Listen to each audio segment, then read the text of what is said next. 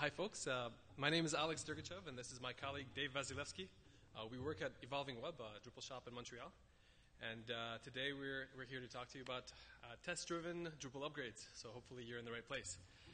Before we go further, I want to say thank you very much for coming into a 5 to 6 o'clock session, the last session of the day. We thought because it's the last one, it's probably because it's our first DrupalCon presentation, so they knew that, so they put us at the end. But we made up for it by preparing a lot more than usual, so hopefully you'll enjoy the talk.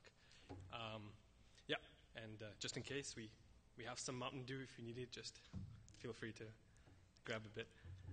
Okay, so the outline of our talk today, we'll spend a minute talking about us, an intro to the subject at hand, and then we'll cover the basics of Drupal, minor updates, major upgrades, and how does testing fit into all of this.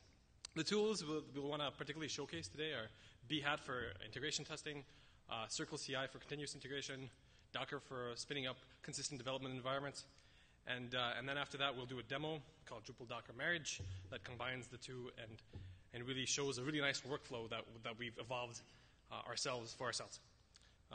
And then we're going to go into a little bit of a case study of a project we did a year ago, upgrading a website for McGill University that was quite hairy and really pushed our team's capabilities and forced us to come up with some better practices than just naively doing it. And that was a Drupal 6 to 7 upgrade. And then after that, we'll demo a tool that we produced as a result of this and similar projects called SiteDiff, which I actually hope will really be something you guys are interested in trying. It may save you a lot of time and effort. All right, so about Evolving Web. So our company, like I mentioned, is based in Montreal, Quebec. We've been doing Drupal since 2007. We're super involved in the Drupal community. I've been to like half a dozen or a dozen of these conferences we sponsored usually. And and our devs have committed code to Drupal core and contrib modules. The kind of projects we take on, we're not shy about DevOps kind of stuff with lots of users, lots of content. Multilingual, it's a big deal in Montreal. The kind of organizations we've worked with, they really seem to take an interest in search, so we've done a couple of interesting search UI projects. And also, if you have lots of data, you have to import that data, so we're not shy about doing migrations and content import and sync. Of course, custom theme development and design and responsive design is right up our alley. And we've built apps on top of Drupal, like an admissions app for McGill University. So that's really like treating Drupal as a development platform. And beyond all this, we also do quite a bit of training. Hi, folks who are just coming in. So we do quite a bit of training as well. And the kind of clients that we see, so both across Canada and the United States. So top left is All-Scene Alliance for the Linux Foundation. We've done a couple of projects, and we're doing a few more bigger ones just coming up. Parks Canada is a Canadian federal government agency, and as well as Buy and Sell, Achat Vend, gc.ca. It's for Public Works Canada. It's their RFP portal. That was a few years ago. That was another Drupal 6 to 7 upgrade, actually. All Hotels was a big portal for Travelocity that was competing with Hotels.com. My lifetime, I think every Drupal shop in New York has worked with this project at one point or another. It's one of the earliest big Drupal deployments for any entertainment, and other local things like McGill University and others. So beyond that, we've done public training in Montreal, Ottawa, and Toronto very regularly, as well as in DrupalCon Munich, New Jersey, New York, Boston. And we've done a bunch of private training as well. That's my partner, Suzanne, who leads our training program. We've done it for Health Canada, Parks Canada, Tourism Quebec, Trent, and other teams. And we actually do for both like Drupal development teams, both for a dev shop or an organization that has an internal team, and we've even done something remote. So if you guys are interested in good quality Drupal training, please don't hesitate to contact us. Aside from being involved in Evolving Web since I founded it, or I co-founded it 7 years ago, I have other programming interests, like I've written a Chrome extension recently for translating and learning French, and I've written some Redmine and Vagrant plugins that people use. Dave was actually one of our first devs when we started the company 7 years ago on a part-time basis, and he was around to show us how to use version control and Linux and the like, and beyond that. I basically delve into any open source program that I find, so I've contributed patches to a wide range of programs, from KDE to Firefox to the JS Beautifier. Great. All right. Yeah. So there's a good. there's a chance that in the future you see his credit somewhere. Great. So that brings us to the talk at hand, Drupal upgrades. So rhetorically, I felt obliged to include this. Why are upgrades and updates important for security? Well, is everyone familiar with what's being called Drupalgeddon? Yeah. Has anyone here not patched to Drupal 7.32 or above for one of your sites or one of your client sites? If so, we will pause the presentation and we will wait for you to update your Drupal core. Or just tell us, and then we'll play a prank on you if you don't want to do that. Yeah, so it's a huge security vulnerability that affected every Drupal site, and within days of its announcement, like script kiddies or whatever had a automated break-in, or had an automated break-in that allowed them to take full control of your server and execute arbitrary code, which means any server that was running on unpatched Drupal sites for more than a day is considered compromised and should be wiped. So that's a pretty important lesson, to be able to quickly and regularly perform core and contrib module updates. But also they can bring in new features. Drupal 7, for example, has many performance improvement features. So if you upgrade from D6 to D7, you can run Varnish without maintaining the press flow fork. And obviously the admin UI, if you upgrade a contrib module like web form from 3 to 4, you're going to get token integration, so your little web form emails can leverage everything that token can do, the core token module. And of course, after Drupal 8 is released, as of now, I think it's 3 months after, there will no longer be, well, they're not promising anymore to backport security releases to Drupal 6. So, whenever Drupal 8 is released, whenever it's ready, if you have any Drupal 6 sites you're sitting on, you're going to have to upgrade them to 7 or preferably 8. Great. So many Drupal devs, ourselves included, don't like updating and upgrading. We do it when we have to. We do it when we see an important security announcement. But what's so hard about it? Why isn't it done all the time and regularly? Well, first, it's not entirely clear in every situation what to do. I mean, you have to sit down and figure it out, and there goes a couple of hours that you weren't planning to spend that day on that. It takes time. And we're afraid of regressions, and we hate doing the manual testing, right? Because it's not actually fundamentally hard to update the code. What's hard is to be sure that the updated code works and works well. Like your site, it doesn't get broken. It's very possible, I wouldn't say likely, but possible that even during a minor update, you'll introduce a bug that wasn't there before. So you think you're getting an important security release, but no one was really going to go after your site, or maybe it wasn't a factor. But now you've just introduced your bug, and your site is broken. And so people are afraid to just try it without dedicated a large amount of time and having a good reason to do it. So that's what this talk is about, is to try to talk a little bit about steps so it's at the top of your head after you leave this room. You probably know many of them anyway, but we're going to introduce a few extra tools and processes that make it easier and faster. And a lot of that is going to be focused on the testing side of things, how to verify that your upgrade is actually successful. Because, that's the manual, painful part, I suspect, for most of the people in this room and ourselves. Just a quick point of terminology. Minor updates and major upgrades, I guess everybody in this room should know. Minor is 7.35, 7.36, typically only for security updates and important bug fixes, both core and contrib. Major upgrades were a major version bump, both for core and contrib, means backwards incompatible API changes, means if you have custom code that extends it, it might not work. If you have other modules that are supposed to play together, they might not work. So hence the minor updates versus major upgrades. So then we have a couple of slides now about minor update basics. So first, when to run a minor update. I guess at the very least, if there's a security announcement that you see, you also subscribe to this mailing list, drupal.org/security, I hope. They will send you an email saying these contrib modules have a known vulnerability, or Drupal core has just come out with an important thing. So if you see that, that's at the very least do it then. Where to, or more often. I mean, try to stay on top even more regularly than that. Where to upgrade? Well, don't ever do it on prod. I know for smaller projects that maybe you're still kind of maintaining from back when you just started Drupal development as a favor to the organization or person. There is no dev site. You don't have a dev site anymore. You don't have a staging environment. But hopefully after today, you'll be able to set your dev environment in such a way that even in the future, you'll be able to come back and spin one up really fast. So don't do it on prod.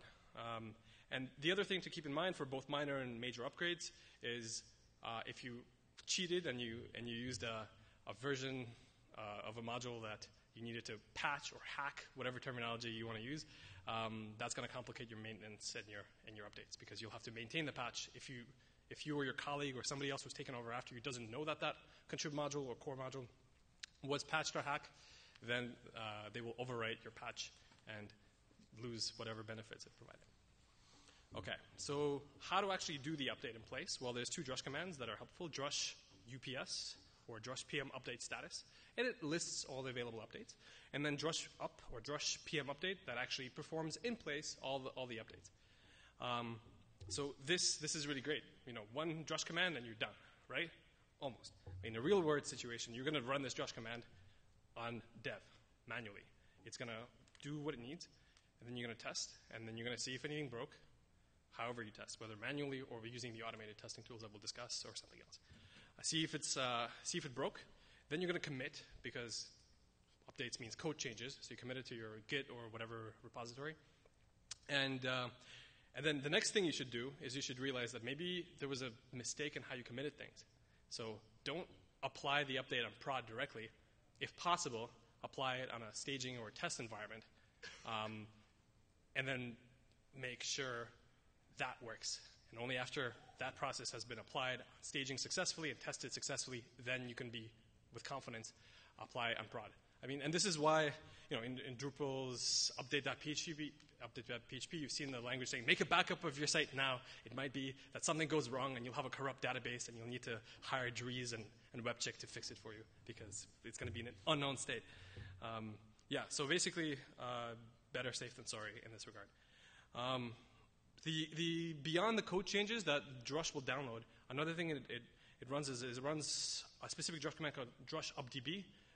Or alternatively, you can trigger the same code in by running update.php.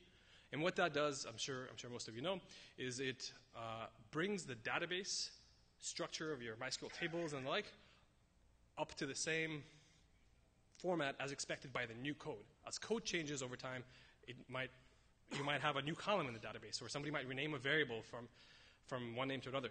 And so if your database didn't get updated to the assumptions of the new code will actually be buggy and not work well. It might give you a white screen of death. So the first thing you need to do is, after you update your code, is you need to run drush updb or visit update.php. Great. So that was minor update basics. I ran through that pretty fast because we'll show all of this as an example. So now this brings us to major update basics, major upgrade basics. Well, the first thing to say about major upgrades is that there's no such thing as a basic major upgrade. I guess you probably can guess what the second rule of major upgrades. So major upgrades can be harder than a site rebuild. Very often, if you do a major Drupal upgrade, you'll have incompatible API changes, and your custom code won't work anymore. Or contrib modules, which assume that API won't work anymore. Or the contrib modules in Drupal, from 6 to 7 or from 7 to 8 might not exist in Drupal 6 to 7. So then you'll have to find another one, or upgrade it yourself, or build a custom module that does something similar. So you should be aware of this, that this is a major thing. And even given that Drupal 7's been around for 4 years, you think, I have a simple site. Everyone's by now upgraded every one of these modules. No. We found out multiple times in the last couple of years, 3-4 years after Drupal 7's been around, that it's been far from trivial at every step. And there's always something different that breaks. Great. So then we're also talking about updates D6 to D7. We put that in the description for this talk, so hopefully you're not disappointed. But I actually don't know how to upgrade to Drupal 8. Does anyone in this room know how to upgrade from Drupal 6 to 8 or Drupal 7 to 8? All right, somebody.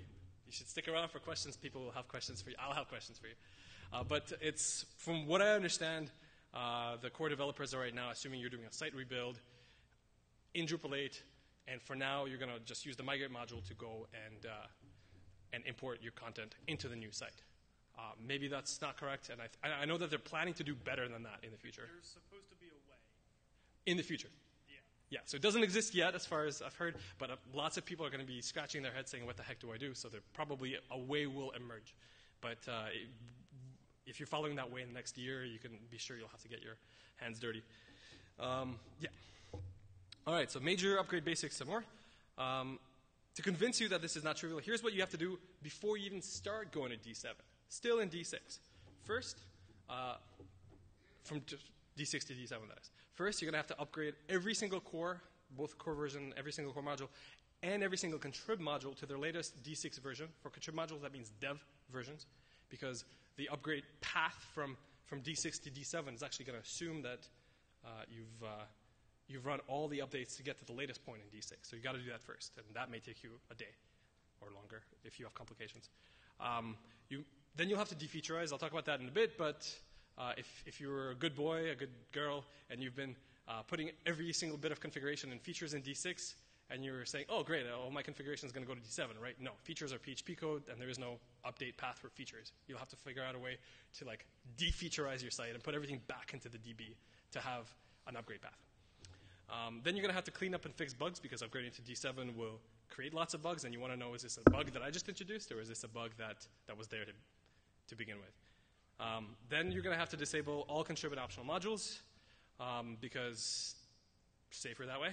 I had a good reason in my head, but I skipped it now. And then you're going to try to do the upgrade, but you should know that some things will fail in the upgrade path. And then you're going to have to go and uninstall those modules. That means delete them from your site, delete all their data from their site. Hopefully they don't have much. If they do, you'll have to, if they do have tables or things in your database that you need that you don't want to delete, you're going to need to write a migration, like a D2D migration later, to capture that back again. And then you're going to disable your theme, because you can't disable your core theme, your main theme, but you have to switch it to a core theme like Garland. Okay, so you've done this. Then you can perform the actual upgrade, which involves upgrading the code of core and the remaining modules to the highest D7 version. Then you're going to run this drush updb, just like we did for the minor thing, but for the major. That may take a while. That may have bugs, like I mentioned. Then you're going to run content migrate, because what you're going to figure out is this core upgrade path and contrib module upgrade path that just ran, that doesn't pick up CCK to fields upgrades. That the developers have left that as a contrib module called content migrate, and it has its own separate drush command that you're going to need to run. And that works fairly well.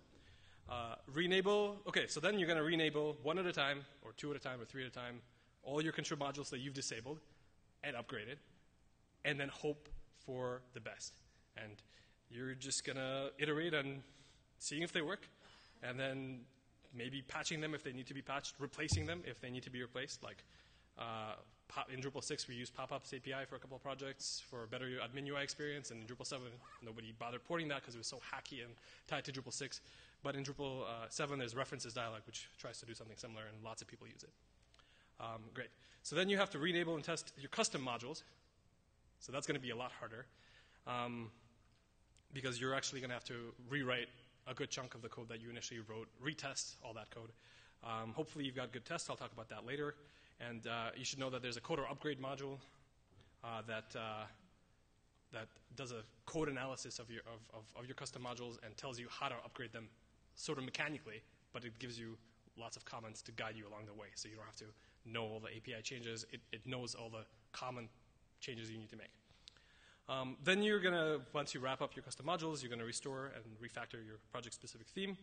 And then you're going to iterate on this, testing the site, finding omissions, finding bugs, and generally getting it to a better state than when it started. Great. So that's major updates in a nutshell. So I'll hand it over to my colleague Dave to see how testing fits all of this. Hi.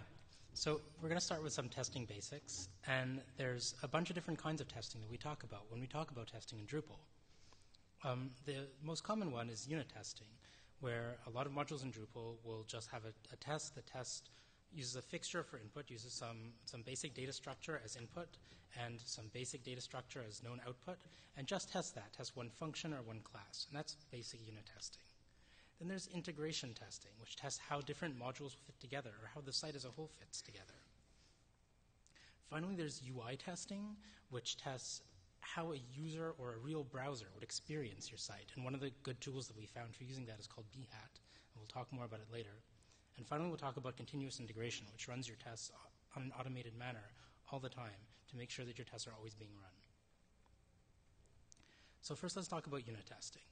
Unit tests are great because they're fast. They don't have to touch the Drupal database. They don't have to load every single module in the site. They can just test one single function or one method.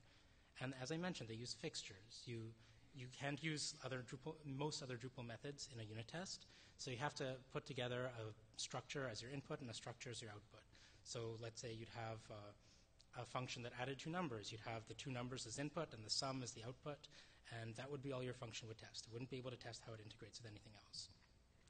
In Drupal 7, you usually use simple test for this by making your test classes inherit from the Drupal unit test case. And in Drupal 8, they're using PHP unit, which is a more standardized PHP way of doing unit testing. So unit tests are great, but they don't help you that much for updates, at least the contrib module's unit tests. Because each contrib module has already tested, has already written tests for itself, and they run the tests every time they do a release, and the test bot runs those tests. And so you can be pretty satisfied that when you update views, views has already been tested in isolation. What you're worried about when you do an update is how will it integrate with the rest of your site? If they've added a method in views or changed the parameters to a method in views, is that going to work with your site or is something going to break? However, they are really good for custom modules when it comes to updates. When you're doing a major update of Drupal, for example, you're going to have to change a lot of code in your own custom modules. And when you do that, you're going to have to make sure they still have the same behavior as they did before. Unit tests are a great way to do that. Integration testing is more important for updates. We still have simple test in Drupal for integration tests using the Drupal web test case as a base class. And simple test is great because it is a lot of Drupal integration. You can do things like enable modules and create content and add users. And indeed, you have to do that in order to use simple test correctly. The problem with it is that by default, simple test will test your module in isolation. It only tests your module and the modules that your module depends on. It won't test how it integrates with other seemingly unrelated modules. But if you add, let's say, a new field type, it won't necessarily test how that works with views, for example. The other option is you could have your simple test pull in all kinds of other modules and really do a whole site test, even with simple test. But that creates kind of tight coupling because your tests now depend on the structure of your entire site, and it's hard to maintain. Simple tests are also integration tests with simple tests are also really slow because every time you run a test, Drupal basically does a site install. It copies the entire database and installs all the modules that are necessary. Finally, integration tests are troublesome because you can't test things that PHP doesn't see, things like JavaScript, CSS, certain forms, things like that. UI testing is what we found to be the most useful for this. It basically tests your site by running a real browser and controlling that browser to visit your site and perform operations. It's very powerful and thorough because it can run all kinds of JavaScript and other complicated web technologies. There's a lot of examples of them, like Selenium, Casper.js, but Behat's the one that we've chosen because it has great Drupal integration. We find that UI testing is especially useful when you've got a legacy site where all you were doing before is manual testing. If you tried to add unit tests to that site, it would take a long time before you're able to test every bit of custom code. But by using UI testing, you can test at least a little bit of each bit of custom code in a short amount of time. So let's talk about Behat. Behat is a technology for behavior-driven development that has a Drupal extension that adds a lot of Drupal integration. Behavior-driven development is basically the idea that you should write your tests first using a human-readable language, and then afterwards, when you write them at first, they'll all fail because you haven't implemented the functionality yet. But after you write them, then you can implement the functionality and make sure they pass. It's a great way of handing off work to other people because if the test passed, then you know they've done an okay job. And if you use behavior-driven development, if you write your tests in advance, then you know that your site will be ready for upgrades because you have your tests in place. Moving on. So here's how you write tests in Behat. Here's an example where we have a scenario. And what we're doing here, what we're doing here is just we have a site, and the site has articles on it. It has nodes. And when you hover over a certain part of a page on that site, you should see the author pop up in a hover. So we express this using an English-like language. We describe the scenario. We say when you hover, it should show the author. Then we have a given line that sets up your example. It says, given that I have certain content, and here I'm going to describe the content that I'm given. It has a certain title, a certain author, and a certain body.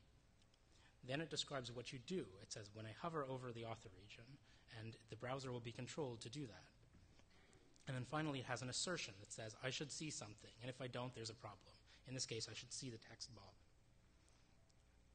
So in this case, the given line, this bit, comes from the Drupal integration of Behat, specifically the Drupal API extension, driver rather. The third part, the then I should see the text bob, is a built-in part of Behat.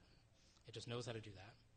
And the second part is part that we built ourselves, and just to show you how easy it is to add functionality to Behat using PHP. In this case, we just created a method in what Behat calls a context. And the method has a line at the top that tells it what kind of text should trigger this method. In this case, when you say, when I hover over a name of a region, and then it provides a function that just says, what do I do when I see this text? In this case, it looks for a region and then tells the browser to mouse over that region.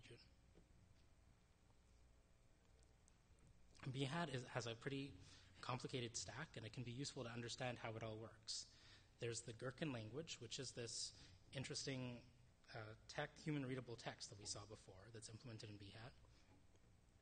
And then Behat relies on two separate parts. It has one part that integrates with Drupal, the Drupal extension drivers. This lets you do things kind of through a side channel without controlling the web interface. So you can tell Drupal, create a node or create a user or log in without having to click all over the user interface to tell it to do all these things. And then the second part, which I listed first here, is the part that controls the browser. It uses a thing called Mink, which knows how to control many different types of browsers and browser emulators. And through Mink, it talks to Selenium, which knows how to control real browsers like Chrome or Safari or Firefox. And then finally, it talks to the real browser and tells it what to do. Next, we're going to talk about continuous integration. Tests are great, and lots of people write them, but tests can be really slow, and developers get really tired of that and just stop running tests. Also, you just don't always remember. Sometimes you make a really quick change, and you think it looks good, and so you just commit and you push, and you think you're happy, and you might not be. There might be breakage there. So we like to use continuous integration. That's basically a system that every time you commit, every time you push to GitHub, let's say, or whatever Git service you use, it will automatically run your tests. Often use a build server for this. That way, even if a developer forgets to run continuous integration on their machine, the build server will run your tests, and it'll report on the results to the entire team. And nobody can have their individual mistake just mess everything up. We find that for upgrades, this works really well if you have test-driven development. If you have your tests written ahead of time, then this will find basically any important bug.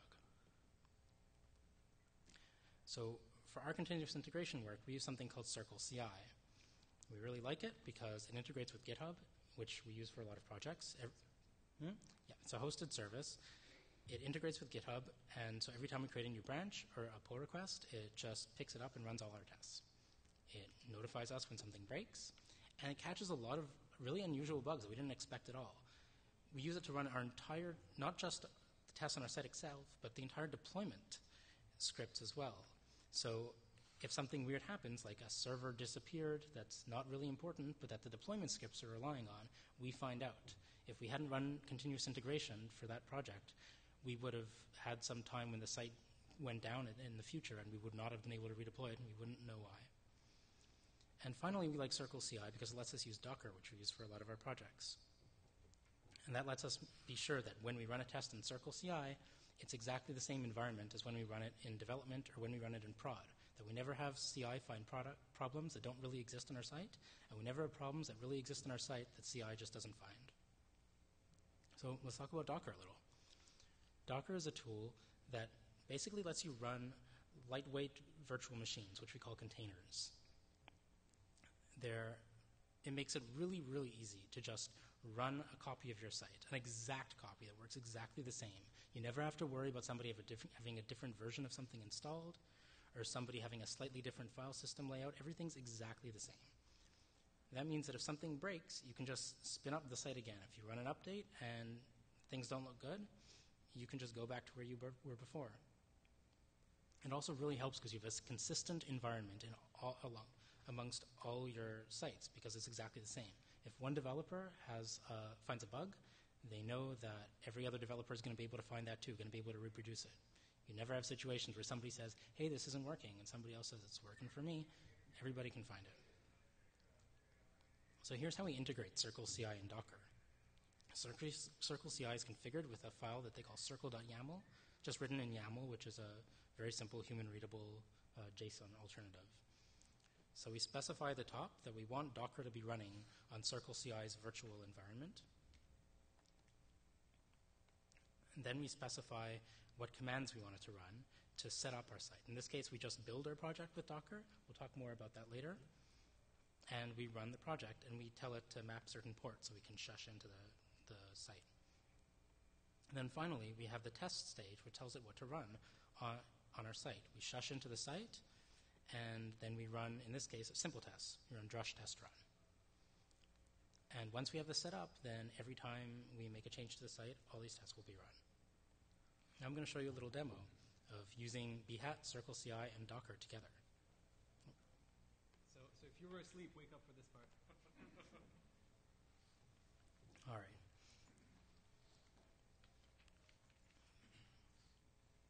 So we have the site that we put together.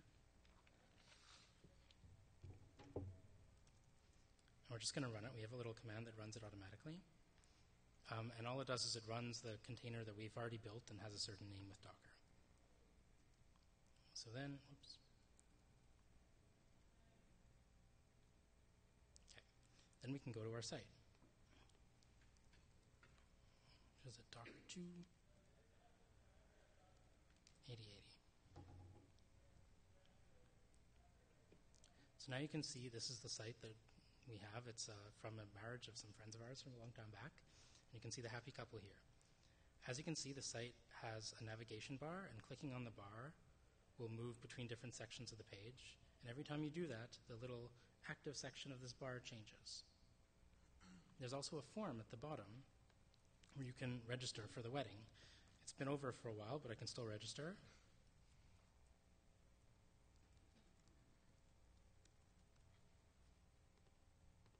And we can see that when you register, you get a little thank you box. So now we can look at the behat.yaml that we put together, which defines how behat will work and some information, some metadata about our tests. So here's how can everybody see that? Yep. Okay. So here's how a behat.yaml looks. We have a bunch of lines at the top which tell behat basically to pull in the Drupal extensions. We have to give it a couple of URLs. One tells behat how to talk to Selenium, because we're going to use Selenium to drive Chrome when we run our tests. Another one tells behat and Selenium how to get to our site in the first place. We have some magic in our Docker files and in our make files that set up these IPs with reasonable values. We tell behat to use a certain API driver, which tells it how to talk to Drupal. There's a bunch of different drivers. There's one that uses drush. There's one that basically doesn't use anything. And there's this one called the Drupal API driver, which we prefer because it lets you do lots of interesting things like run cron, which you couldn't do otherwise. We tell behat where our Drupal site's root is. And we define a certain CSS selector and give it a name. In this case, we call it menu active, and it defines the active portion of this menu. So right now it points to the RStory one. Yeah, and it's important to define that because we're going to use it in our tests. So now I'm going to go into the container that I just ran, the Docker container. And now I'm inside, and you can see that this looks like a Drupal site. I can run behat, which is a little wrapper that I set up, and it'll run our behat tests. You can see that they're successful, they're all green, and you can see that they're being run in Chrome. It's automatically filling things out and doing operations. So let's show you what the tests look like.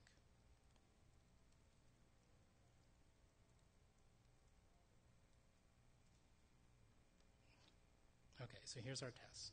We have one that submits the form. It says, I should be an anonymous user. I can visit the home page. I can put some data in the form, press submit, and I should see that little text thank you that we saw before. And we have another test that tests the header navigation. When I go to the home page, then the active section of the menu should be the little home button, this thing, and lodging should not be active. And then if I click lodgings, then lodging should be active afterwards. So now let's try doing some upgrades. We can run drush ups, and it'll show us that some upgrades are available, actually a lot of upgrades. So one of them that we want to look at is webform, because webform is a security update, and we don't want to be out of date. So let's update it. We'll do drush up, -y, webform. So you can see that it updated the code, and it performed some updb steps. That's here. And now the update's finished. And so we can test if it still works by running our command.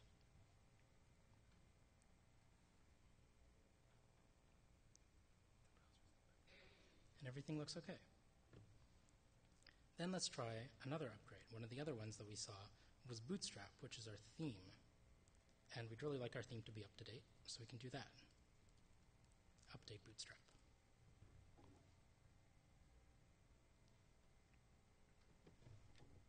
Now, when we run our tests again, you can see that the first test, using the web form, is successful, but the second one fails. And that'll make us think what's going on, and we can visit the site and see. Now, if we reload,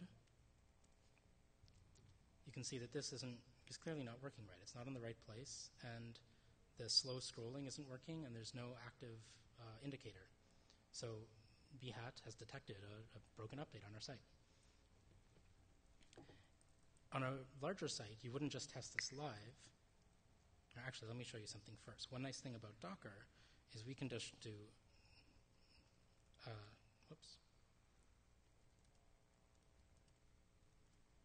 we can just reboot the site immediately from the stored image, and it's working again. Everything's fine. It's just really nice when you're doing tests because you never have to worry that you're just going to mess everything up and you'll never be able to recover. So on a larger site,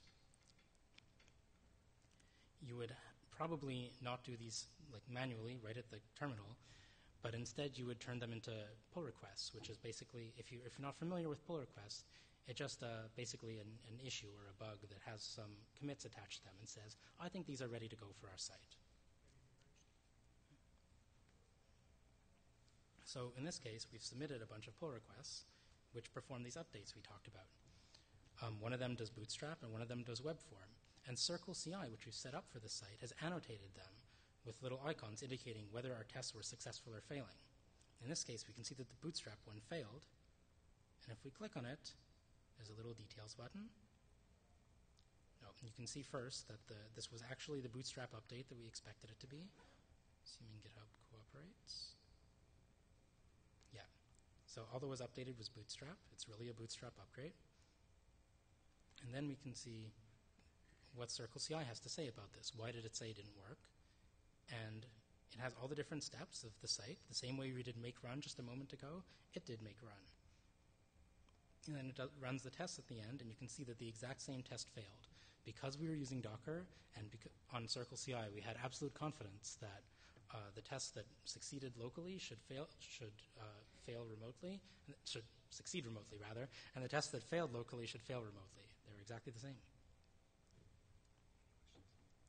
Yeah, any questions about the demo?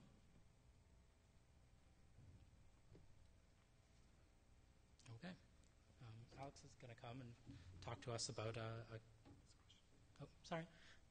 Yeah, so I noticed in your test cases you had a wait for Ajax. Mm-hmm. And more in Cucumber when I've worked in Rails, there was never really there's a lot of talk about how to actually wait for Ajax. I was curious if you guys had any magic or if it was just a sleep or wait. No, I mean, what Bhat does for Drupal by default now is kind of sad and not likely to work in all cases. I think it's the kind of thing where maybe you just have to customize it for your tests. Okay. All right, is anything else?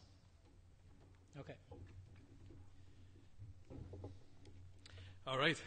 So that was a fairly simple website that we did as a favor to a friend a couple of years back, and we thought it was a nice combination of Drupal and Docker and Bhat to show you guys. And I actually want to add that in the slides there's a link to the GitHub repo for that. It's all open source, so you guys can poke around at the bhat YAML file, the circle CI YAML file, so it's all there, and even for the Docker side. Now let's talk about something a little bit more involved. So we have an upgrade case study for McGill University. The site is their course calendar, which is the Canadian parlance for an academic catalog, basically. It lists all the programs, all the courses, and all the regulations that used to be printed up every year in a book about this thick, and now it's online. These are legal documents that students follow as part of their academic program. They can sue if they're not graduating, but they should be according to that year's version of the program. There's a bunch of metadata, lots of cross-references. In Drupal 6, it was node references. There's so much data in there, it's a search-driven UI, and there's lots and lots and lots of data. So the search-driven UI was back when we built the site originally 5-6 years ago. It was one of our first Drupal projects, and Solar and Drupal was a very new thing. And we actually kind of pushed the envelope a little bit with having search tabs, and within there's different facets for each search tab and different content types and different templates. And we also had embedded search this section, so you navigate to Arts Undergraduate through the menu, and then now you have a search just that section link, which was actually not available in the Drupal Solar integration module, Apache Solar in Drupal 6. It is in Drupal 7, I think partially because of some of the work we contributed back when we did the project. So we were happy that Drupal 7 Search API did all of our custom stuff. We were able to throw away a bunch of custom code.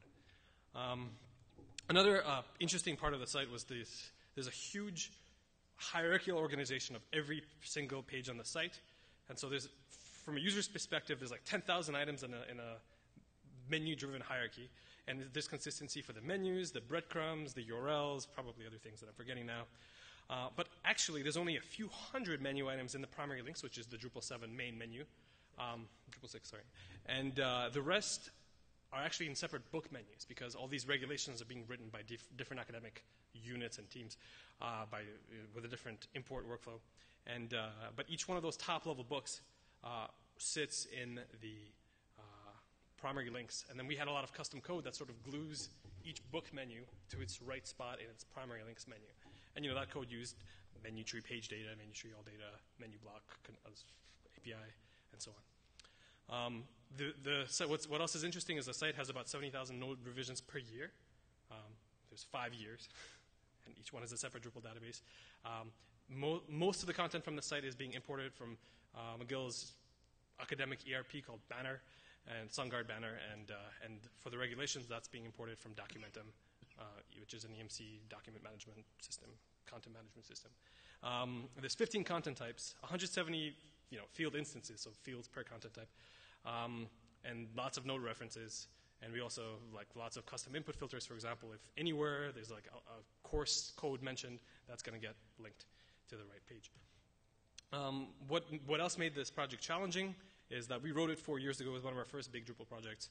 And since then, there's been 4 years of cruft, devs who are doing their best to understand what's going on, who didn't write the original code, who copied and pasted a block of code somewhere because they had a related use case and modified it a little bit. And I don't think anyone's guilty. I mean, we maybe didn't document it well enough, and maybe they didn't figure out exactly what the hell we were trying to do well enough. But after 4 or 5 years, there's a lot of code that nobody in this world could understand exactly why it was written that way. All they knew is it kind of worked. So when we were going to upgrade to Drupal 7 and when we were going to break everything, we said, okay, well, we can't try to fix all this code that we don't really understand why it works. Let's refactor it in Drupal 6 first. We also had a legal requirement that everything must be correct, and that another major challenge is we didn't deliver an updated code base and a database dump. We delivered an upgrade process that would work on their production database that's on right as we were developing, and that would work on the other 4 years too, or at least with adaptation. So what made the project easier than other Drupal projects actually is it had very few contrib modules, 20 to 30, standard stuff, well supported. McGill is very disciplined in that way. Almost all of it is anonymously accessible. The content is imported but doesn't change beyond that. We knew the original code, at least in some form or some years ago. And the client was a fairly disciplined client. They had a solid development team. They knew this was a hard project anyway. They weren't trying to fix everything they didn't like about the site, come up with a new organization, and so on. This is just an upgrade project. But there were still surprises that we didn't necessarily expect. I already mentioned that the defeaturization that we had to do at the start, I guess we didn't figure that out until we started. We were surprised that we couldn't even get a deployment of a dev site that's exactly the same because there were some custom modules on McGill that wouldn't run outside of McGill servers, or they didn't have the legal ability to share with us. So we had to work around all that. And so our deployment site was an approximation to begin with of their deployment. And we also figured out, like, along the way that when you run that drush FDB and then run the content migrate, that takes 2 days because there's just so many fields and so many records for each field. And that's kind of a pain to have a 2-day step in your build process that you're iterating on. So we worked around that. And then we discovered MISC upgrade path bugs modules that had a broken update path, despite the fact that Drupal 7 hasn't been out for years. So what helped? What did we resort to? So first, we did the Drupal 6 refactoring in a test-driven kind of way using unit tests. Second, we took the content migrate, which was the main culprit for the 2-day sting, and we made a completely refactored version, I guess, for lack of a better word, that ran all the transformations as a single query, and that was much faster, and we tested that. We used Docker that they just talked about for the build process automation. And we developed an integration testing tool called SiteDiff that we'll talk about that really made us confident that at every step along the way, we actually had the exact same content being moved forward. So for the refactoring side of things, when we were developing this stuff in D6, we said, let's clean up all this code base. Let's get rid of all this duplicate code. Because it was custom code, we wrote a bunch of PHP unit stuff. We could have used simple tests, but we were sort of forward-looking to D8. And it was okay. It wasn't too complicated to run PHP unit with D7. You just had to, like, write some wrapper scripts and require some files manually, or you can even try auto-loading with Composer. We used fixtures. They're really super for testing our menu gluing functions that we had, because we had like input, primary menu, simplified, looks like this, PHP array data structure. Input book menu data structure looks like this. When they glue together, they should look like this. So that was input fixtures and output fixtures. And we actually used this to refactor the code and make sure that every single change we did still worked, gave proper menu output the whole time. And same for nodes. And because we were refactoring the code, we were able to like make sure that we were able to feed it fixtures, and we could do and mock implementations of Drupal functions instead of the real thing to really decouple it. So that's called dependency injection. If you're trying to test code that uses Drupal functions, otherwise it's actually quite tricky. So something to be aware of. Okay, so our build process, I don't have too much time to go into it, but we had to deploy in Drupal 6 and make sure it mirrors what they have in production. We had to refactor to make sure we didn't break anything. We had to then defeaturize things and prepare for upgrades, as I talked about. Then we had to run the actual drush updb and the code update. Then we had to finish that off with content migrate. And we had to do all kinds of crazy adjustments, which I don't have time to go to, but these are 3 or 4 scripts that are like have 30 drush commands each, fixing various bugs and settings. So that was that. That took a really long time. Like I said, initially, content migrate alone took 2 days. Initially, we pared down the production database to have only one faculty with about 10% or 5% of the content. So we were actually doing the upgrade on a subset of the content, which really allowed us to iterate a lot faster. Still hours, but better than days. Then we, in parallel, we rewrote content migrate into content migrate tweaks that made certain assumptions that were shown to be correct, that allow us to do the whole update for the whole field tables, one table at a time with an insert select query, old table structure, new table structure, instead of one record at a time, one like delta of every field at a time. So this took like 30 minutes for all the fields instead of days. And we were able to actually do a checksum in MySQL of the resulting thing of the full content migrate with all the hooks that it allows and one record at a time, and the simplified form, and we saw that the output checksums are the same. So we were sure that our optimizations were valid for this project. Maybe for your projects with crazy custom modules, they wouldn't be. Great. And then we have some other performance improvements.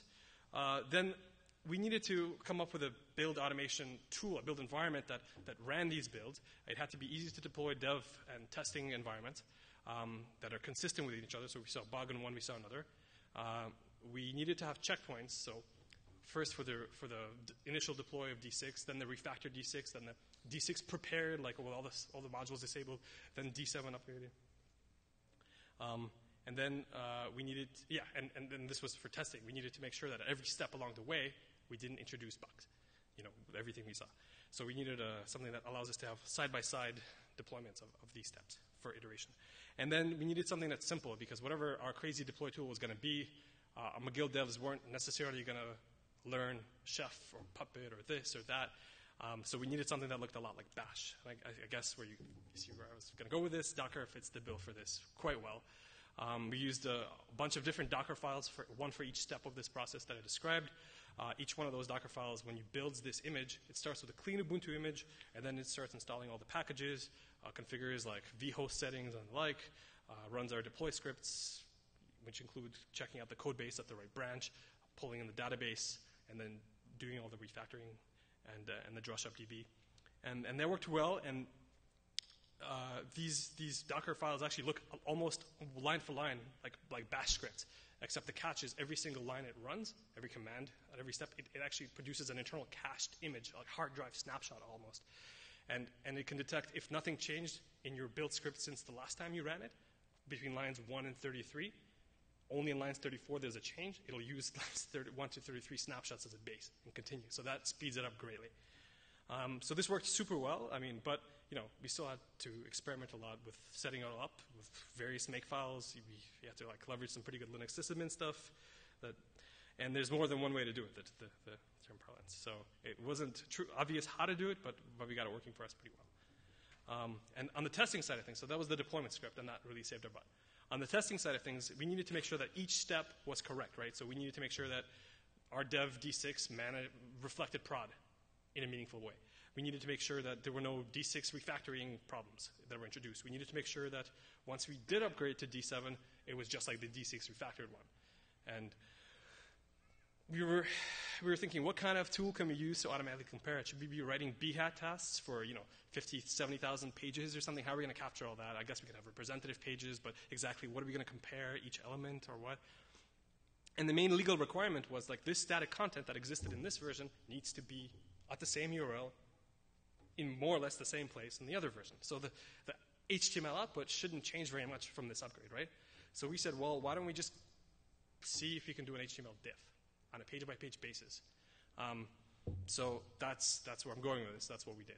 And we had the tool to track our update progress. We could see which pages had diffs, how far along they were. So the tool that we ended up refining in the course of this and previous projects is called SiteDiff. It's open source. It's on our GitHub page.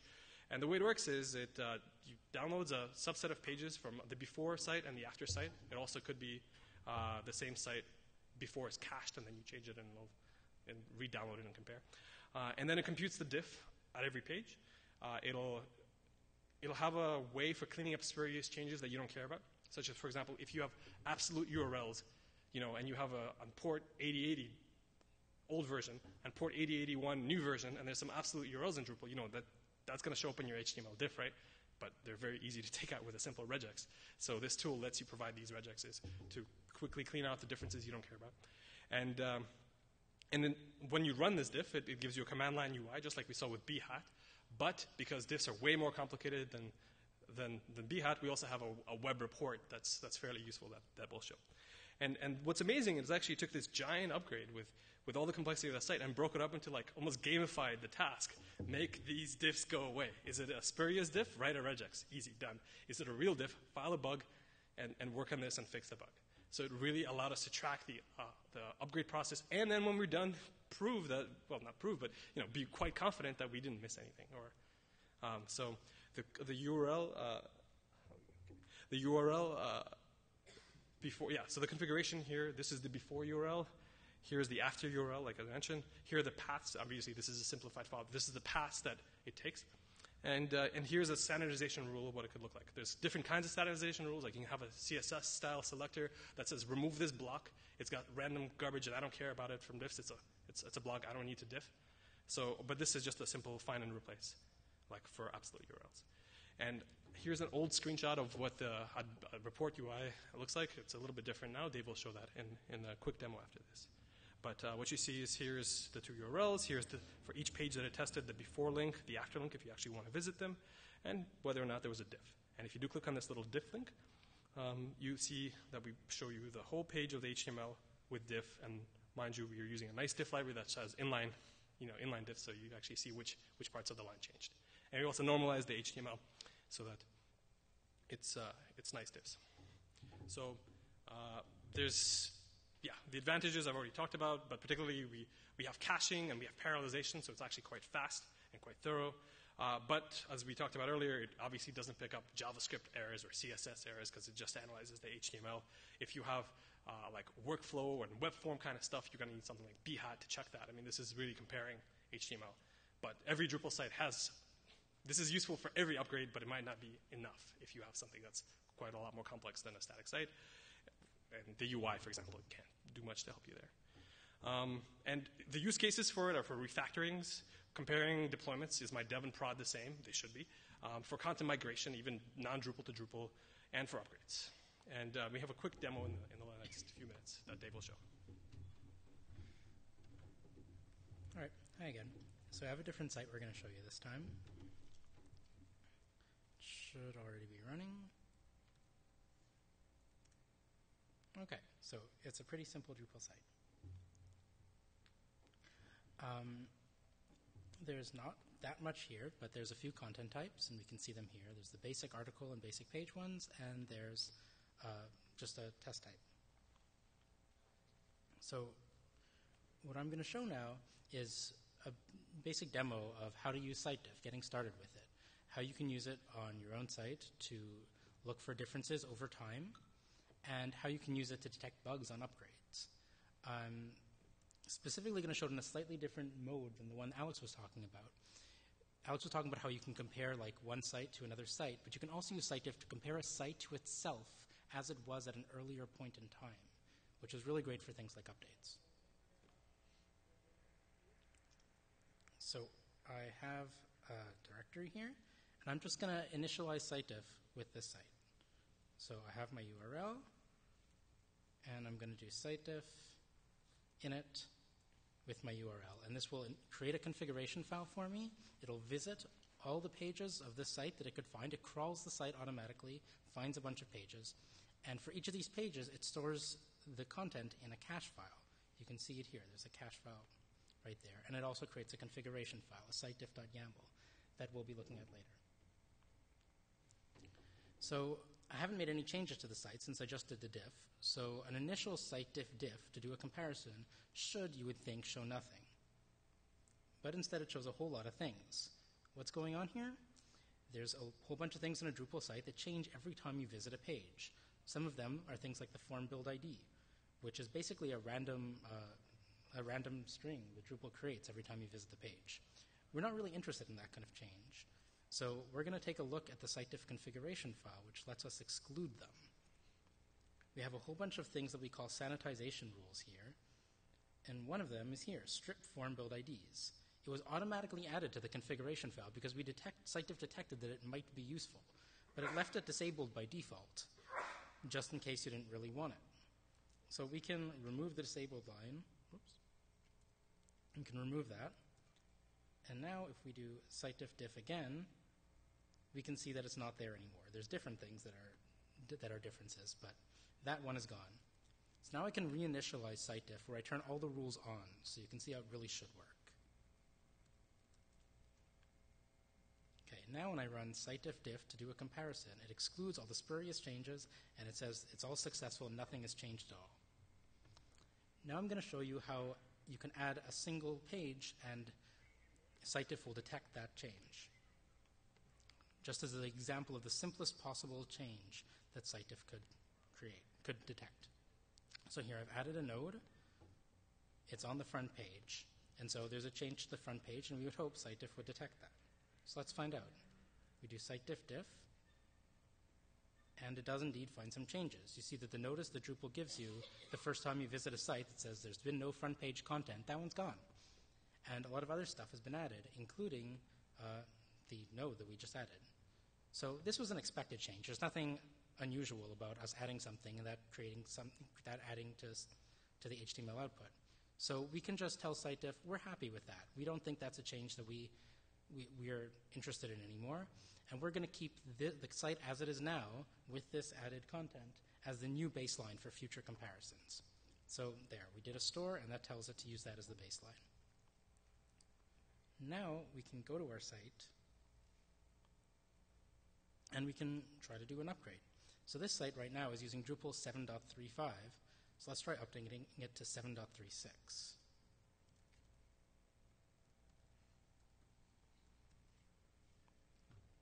So it's going to take a minute, and Josh is going to download all the code for Drupal 7.36 and run up DB, and hopefully, if the update's good, then nothing should change.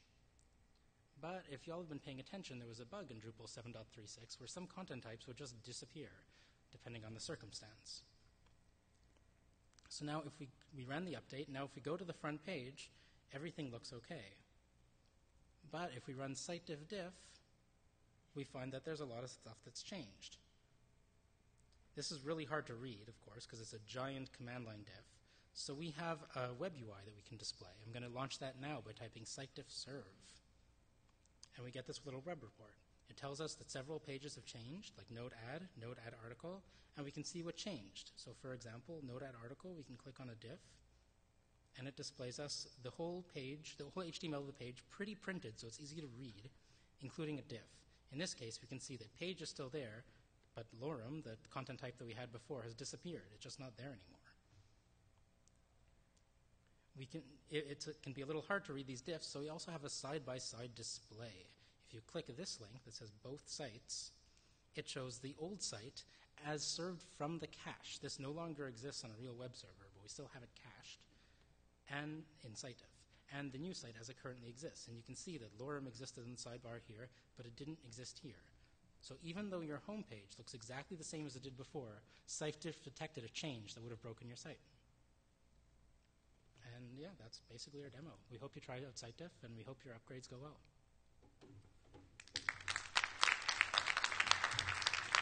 All right. Thanks very much, guys. And we have 1 minute for questions. If anyone is brave, and we'll take them quick. Hi. So let's say there's a site that's really not updating from Drupal 6, and we saw that it's going to go unsupported. So what should be our strategy at that point? Should we just keep an eye on the forum and see if there's a security update that we could patch and just survive that site for its remaining life? That's a great question. I'm not sure. I'm actually not sure what's best. I think the Drupal community expects you to upgrade. That's why they pushed back the end of support for security provider fixes for Drupal 6 to 3 months after Drupal 8 comes out. Originally, it's supposed to be the day Drupal 8 comes out. So you do have 3 months to upgrade or figure it out. Panic. Yeah. So that's a great question that the community doesn't, in my opinion, have a satisfying answer for. Hi. I always find myself manually doing minor upgrades for plenty of sites. So what I thought is maybe fork a branch of each website and then apply the update automatically and then merge it if it's successful. So do you recommend that? You see any problems with that approach? Sorry, I actually couldn't hear you. Maybe you could speak louder? Yeah. Yeah, I always find myself manually doing minor upgrades to a lot of sites. That's a drudgery actually. So is there any, you foresee any problems with automating this whole thing? I think with tools like this, it becomes easier to imagine how continuous integration can give you some peace of mind. So if you have an excellent set of BHAT tests, or if a tool like sitediff can give you peace of mind. So if your tests are really good, perhaps you can do it. There's something called continuous deployment. The like hosted tools, I know one I've tried recently called Cloud 66 that integrates into GitHub and with your CI testing like Travis or Circle. By the way, I don't have automated tests for all my sites. You don't? Yeah. So you do?